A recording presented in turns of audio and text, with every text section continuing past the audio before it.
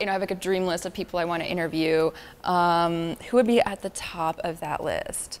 Elizabeth Gilbert would be amazing. Brene Brown would be amazing. All of the incredible women that I follow and admire. I am Tina Essmaker, and I'm an editor and writer, and I'm co-founder of the Great Discontent. So I've interviewed nearly 300 creatives.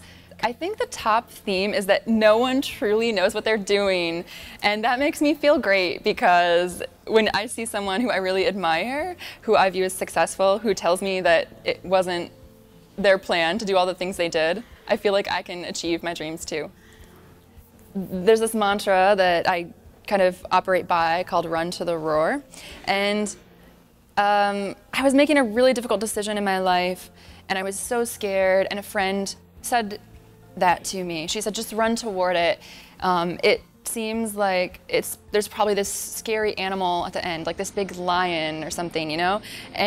But when you get there, it's probably just gonna be a small house cat meowing instead. And what that means to me is that we project our fears onto things and make them seem so much scarier than they actually are.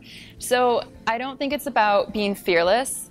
I think that bravery is about acting in the face of fear. So I just try to do things afraid and fake it until I make it.